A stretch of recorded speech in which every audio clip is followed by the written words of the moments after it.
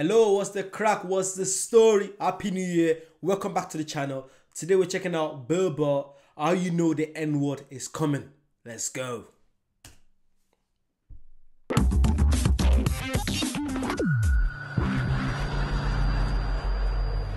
It's nice to be back here down in the South, man. I had a real weird experience last time I came down here. I was in Nashville, right? Sort of an awkward social situation, right? I'm sitting at this bar. There's this white dude sitting like 2 stools away. I don't know him. He doesn't know me. And that Terrell Owens story was in like sports news. So I try to make conversation. I'm like, man, look at this guy.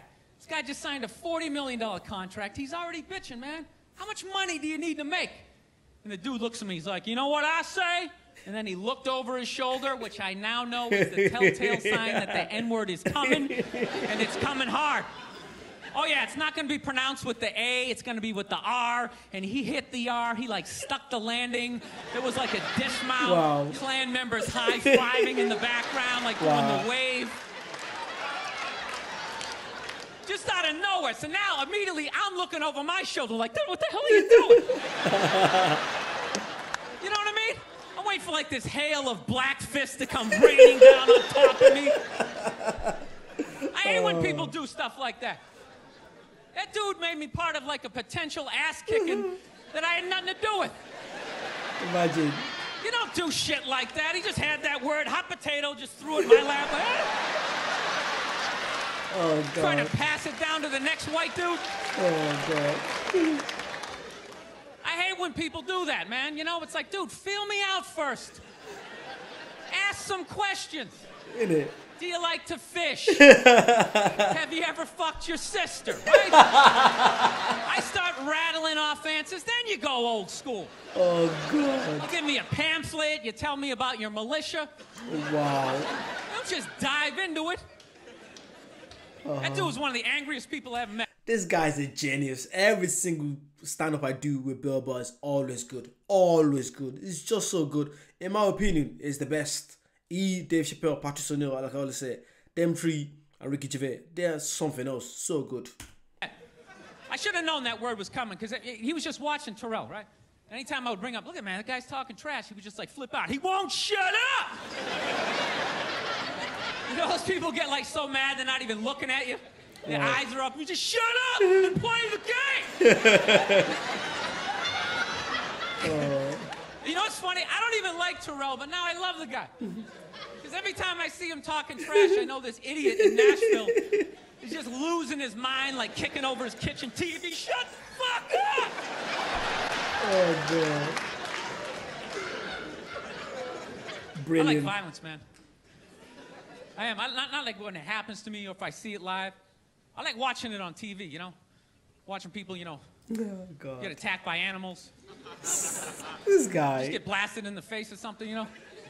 Like, I'm a huge sports fan. You know my favorite, like, moment of, like, the last year was in sports? That Detroit Piston, Indiana Pacer bench clearing brawl.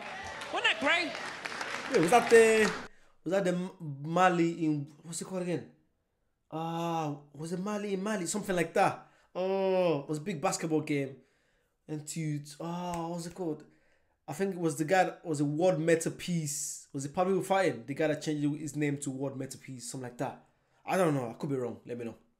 That was one of the greatest things I've ever seen. I was so confused when I watched ESPN that day. They were like, that was absolutely disgraceful. Basketball fans, they must be. I'm sitting there looking like, I'm a basketball fan. I loved it. I thoroughly enjoyed watching out-of-shape civilians get the shit kicked out of them by professional athletes. It was fascinating. Imagine. And I think as sports fans, we kind of had it coming, right? Because how many times you gone to a game, right? You got a little too drunk, you started screaming at some dude on the field who could clearly kick the shit out of you, right? If you saw him in the parking lot, you'd be like, hey, can you sign my stamp? You're awesome. You get in the game, you're all drunk, you're like, you suck, buddy! You're a piece of shit! True. And they're always calling him up, come on up here! No, come on up here! Well, they came up there. They didn't. They kicked the shit out of everybody. It was great. It was like a cartoon.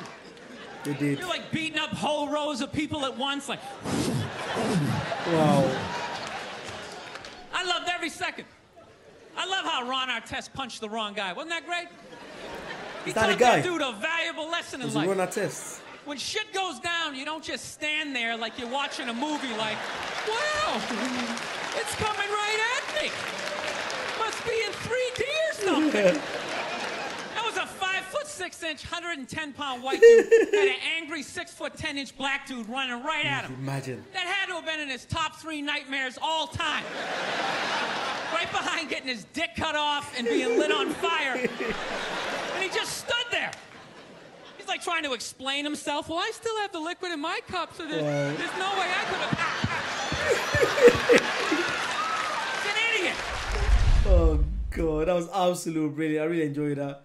This guy is a genius, man. BURR is an absolute genius. Let me know, was it Ron Artest that changed his name to what? Meta Peace, something like that? Let me know. But yeah, I love finding old BURR. Look at him with hair. BURR with hair, just something I don't believe, you know, because you're just seeing him bald now. But yeah, I just like the way he's growing, you know, he has kids now when he's talking about life, how he's just angry every time, most of the time. Funny guy. I hope you guys enjoyed it as well. If you like it, comment, subscribe. Check out the Patreon if you just want to support the channel. That'll be really good. But yeah, let me know what the comedies you want to check out and I'll check it out. And I'll see you guys very soon. Bye-bye.